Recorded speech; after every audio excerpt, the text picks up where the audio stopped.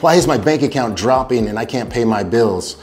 Yeah, because you're doing the exact same as everybody else. You need to do more. You need to fucking grind to do exceptional things. And that starts by putting in the reps, by putting in the hours on the mat, by putting in the time. You wanna be basic, do basic shit. Avoiding the distractions and staying focused. You would stop watching the news, stop listening to all this BS, negative energy, and focus that same amount of time that you spend bitching about politics or the market or this or that, and put that into work. I guarantee you will have double the sales that you have now. Stop wasting your time worrying about things that you can't control. There is good opportunities in every time. I don't give a shit.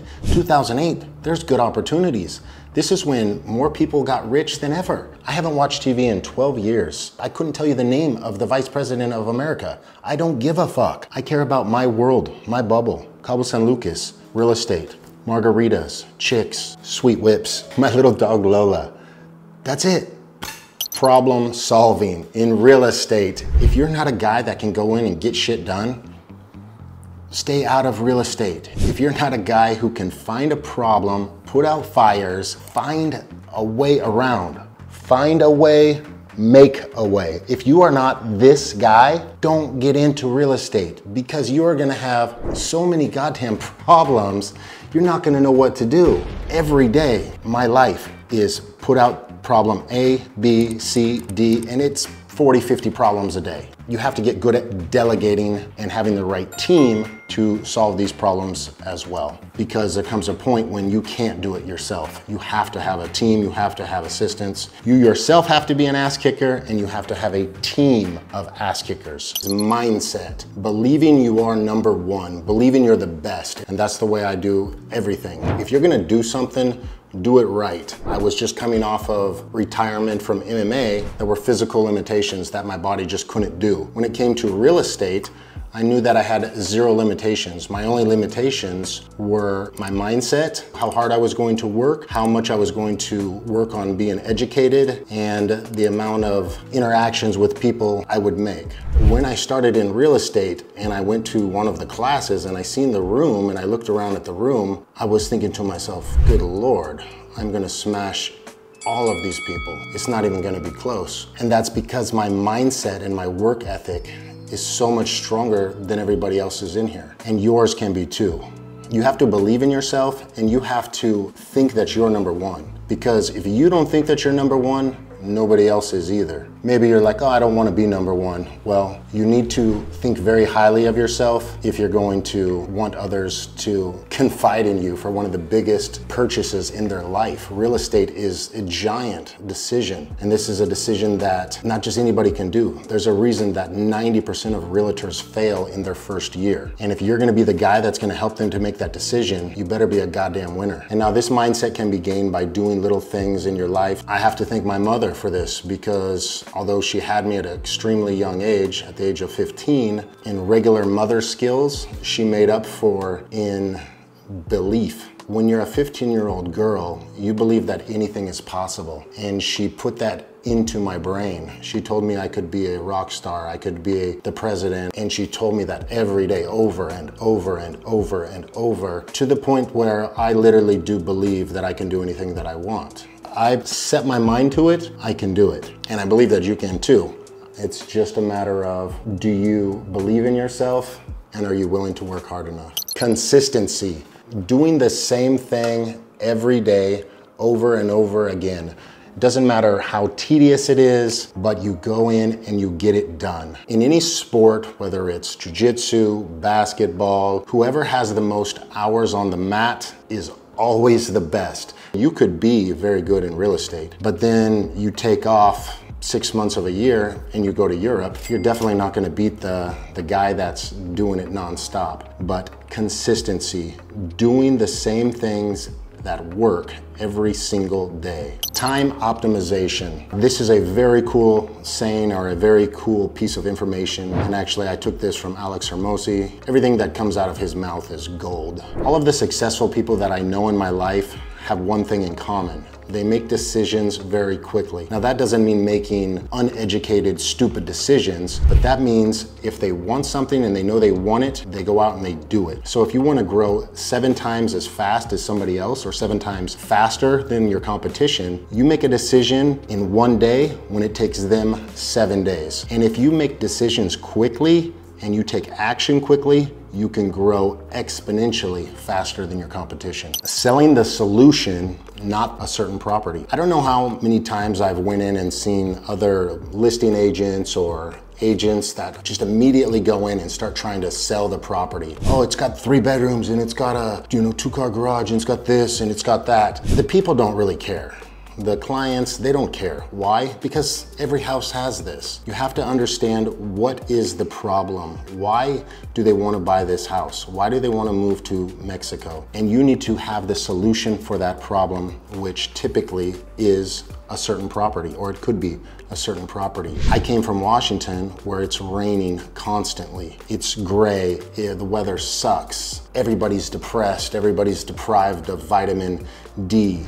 For me, moving to Cabo and buying property in Cabo was the solution to my problem. It wasn't the house that I found, that was a bonus, finding a nice place. So if you have a client and you don't know the real problem that they have, then you can't solve it. I have some other clients that were coming from Hawaii, and Hawaii changed up all the Airbnb laws so they can't do Airbnbs. They want to move that investment from Hawaii to Cabo San Lucas because Cabo has great investment opportunities, whereas Hawaii now has tons of issues, tons of problems. Because I know the problem, I can help find them the solution, and I can help find them the perfect property. Resilience and learning to be okay with being told no. So in real estate or in sales in general, you're gonna get told no 100 times before you start getting a yes. And if you're a guy that can't go and ask a girl to dance because he's afraid she's gonna say no, this isn't gonna be for you. If you're a guy that can't pick up phone calls all day long and take rejection after rejection, this isn't for you. If you're a guy that can't knock on doors and get told, F you, get the hell off my property, this is not for you. Being okay with being told no and learning how to deal with it to where the no's get less and less and less and your yeses get more and more and more. And the only thing that does this is practice. It goes right back to hours on the mat. Authenticity, being who you are, and attract the people that are a lot like you. I've just been myself. That's all I've done, because I can't be anything else. I can't fake who I am. I can't pretend to be some, high class, bougie type person. I can hang out with those people, don't get me wrong. I can go hang out with the wealthiest people in Carencia or in Palmilla. I can also go in the barrio and I can hang out with the poorest of the poor. One of my superpowers, I think. And that's because I'm authentic and because I respect everyone. But if you fake who you are and you try to be somebody you're not, people will spot a fake in a second. I myself can spot fakes in a heartbeat. That comes from traveling the world. That comes from growing up in, rough neighborhood. This will not last in this business at all. So be authentic, be who you are. You will find the people who are like you. You will do business with those people, and then you're gonna have great business. Long-term thinking versus get rich quick. In Cabo San Lucas, we have a lot of people who get into timeshare, get into real estate, get into any of these businesses where they want fast money, fast money, fast money. And they don't think about the long game. I learned this actually from a rapper. He was representing E40. Some of you maybe know him. I used to do promotions back in the day. I was an event planner. I owned a nightclub back in Washington. And I would get big rappers who were coming from Portland to Seattle. I would catch them in the middle in my little city that I was from, and I would, give them some cash and have them do small shows in my venue. So I was working with Cool Nuts, who was working with E40. Cool Nuts was my guy, and we did a smaller show. I can't remember who the headliner was at that time, but it was some local guys, and the show didn't do exactly what we thought it would do. And I said, hey, I'm cool. I just would like to, maybe break even on this. You think you could give me a little bit of a discount, on your fees? And he said, I'm here for that long money. I'm not here for that short money. Of course we can. We did business for years and years after that, To this day, I could call him if I wanted a West Coast rapper. I could say, hey, can you hook me up with Snoop Dogg? And he could. Having these long-term, long life relationships, these are the most valuable things in the world. I've had the same friends for 30 years. Why? Because they can trust me. Because I never screwed any of them over. I never did anything that's horrible to where I would lose a friend. I've always been there for them. And that's the same way I am for everybody. If you have a short-term mindset and you're thinking about, oh, just tonight I can get with this chick, and you don't think about your friend, or just tonight I can make this money and this, you know, I don't care about the long term. This is a loser's mindset. You have to think long-term, and long-term relationships, you'll be successful in this business and in all business. In real estate, you have affiliates. You have referrals. This is your biggest source for leads. Now, people have all these different funny platforms in this. I don't use any of them. I use real live human beings. Imagine that, real life human beings. That's where I get most of my business from. People think it's YouTube, people think that. People think that it's my social media, my Instagram. The majority of my business comes from affiliates and referrals. And the reason for that is because they know I pay. I pay a very good fee because I have a long-term mindset. All my affiliates know once they send me a client and once I get paid, they get paid. So I have affiliates that make thousands and thousands of dollars. I live by my word. I die by my word. And I will never sacrifice my integrity for money. So when you get paid that big check of money, when you get your first big commission check, maybe it's $20,000, and you need to go pay $5,000 to your affiliate, it's hard to do it sometimes. You start coming up with excuses in your brain like, oh, he didn't work that hard. He doesn't know about it. Maybe I should pay him less. Maybe I should do this, do that. And that's why people will never use you again. That's why you won't get referred again. It's because you think short term and because you have no integrity. Have respect for yourself and have respect for your team, and you will do very good in this business. There's nothing I love more than paying my affiliates, because the smile on their face and making them happy, almost what happens every single time after I go drop off a big bag, they send me 2 more leads. One way that I grow so fast. Every single person that you encounter is one of 3 things. 1, they are a buyer. They want to buy property. Number 2, they are a seller. They have a piece of property, a condo, a villa, a business, a car, something that they want to sell. Or number 3, they are an affiliate, somebody who knows one of the other 2. That's it. Every single person you encounter is one of those 3 things. And I don't give a shit who it is. And I challenge you to find somebody who isn't. Listen to the right people, stay away from the wrong people. When I first got started, again, in real estate, so many people said, hey, you're doing this wrong. Hey, you shouldn't be putting hot girls in your videos. Hey, I don't know, this seems a little too much. Hey, I don't know if I would do that. And all that was coming from people that had not achieved anything that I want to achieve. If I was fake and wore a stupid suit and, you know, was, hey, look at this house, 2 bedroom, 3 bathroom, blah, blah, blah, I would have found the wrong people. Now I find dudes that look just like me. Amazes me, every client I get that looks very similar to me. We kick it and we have fun and we actually become friends and we go out and we party and we have a good time. And selling is a part of that. Selling is just, it's come so easy. I mean, I just hang out with people and we kick it and we do fun stuff. I never hard sell. I've never hard sold in my life. Like I'd never, like real pushy salesman. I just let people know when the opportunities are there, when the deals are there. I give them my true, honest opinion. I help them to find solutions to their problems. That's it. Setting big goals and having a reason as to why you set that goal.